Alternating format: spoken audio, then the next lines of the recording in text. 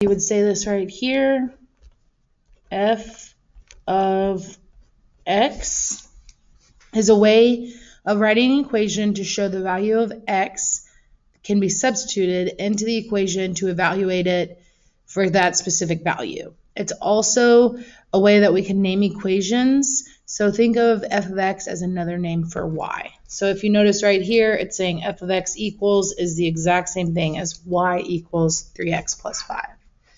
To solve an equation in function notation, what you want to do is you want to substitute the given number for every single value of x you see. So if we look at that first example, f of x equals 3x plus 5. What I'm going to do is I'm going to find f of 8, meaning I'm going to take that value 8 and I'm going to plug it in anywhere I see an x value. So f of 8 equals 3 times 8 plus 5. Right here, this is just kind of like the name or telling you that you are evaluating f of 8, so you do not do any math work with that. Just keep bringing it down. But you can go ahead and simplify on the right-hand side of the equation. So 3 times 8 would give us 24 plus 5. Bring it down. 24 plus 5 will give us 29. So that is saying that if you plug in 8, you will get out 29. F of 8 equals 29. Notice I did no math work over here. No solving, no simplifying. That is just the name. Everything, all the action kind of happens over here on the right-hand side.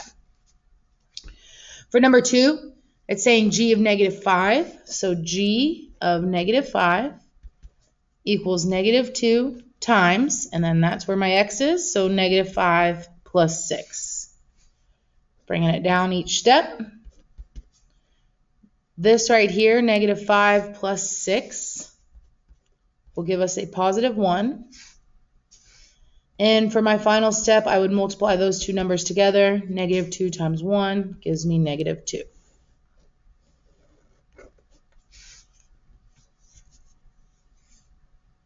We're going to do one more. This one has an exponent, so I just want to take a look at that real quick, and then we'll move on to that next section. So right here, different name, but same concept, h of x. So notice f, g, h. It's just naming each function.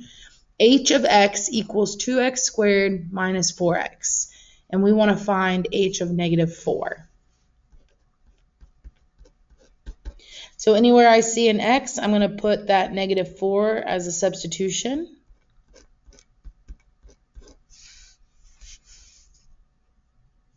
The very first thing I want to do is take care of my exponents. So negative 4 squared will give me 16.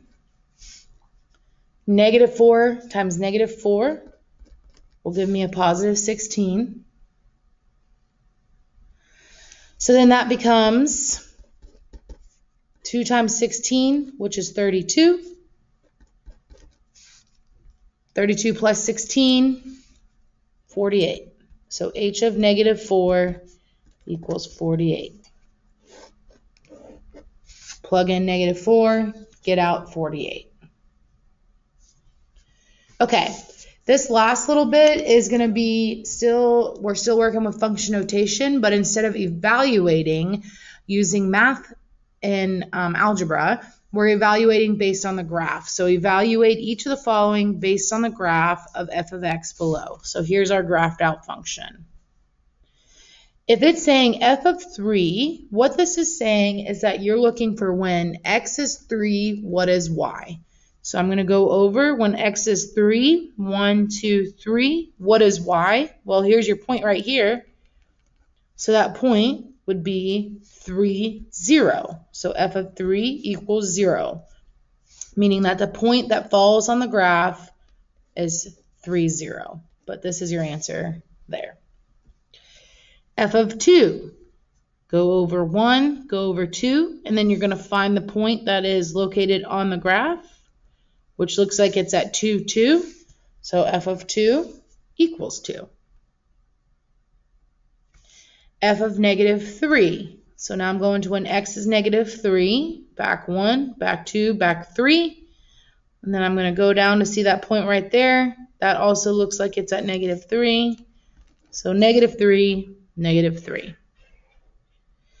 And then finally, it says find the values of x when f of x equals 0. So this is a huge, important detail that we haven't talked about yet. F of x equals 0. That means they gave you the y value. Y equals 0. What are your x values when y is 0? So when y is 0, it's going to be along this axis right here.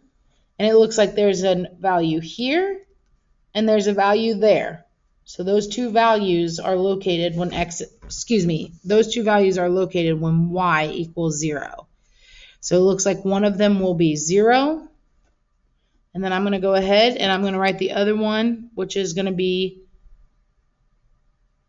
3. So those two values, x would be 0, x would be 3 when our y is 0.